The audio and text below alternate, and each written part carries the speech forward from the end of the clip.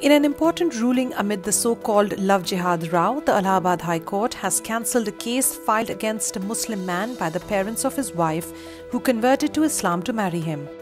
In its ruling on November 11th, the court stated, interference in a personal relationship would constitute a serious encroachment into the right to freedom of choice of the two individuals.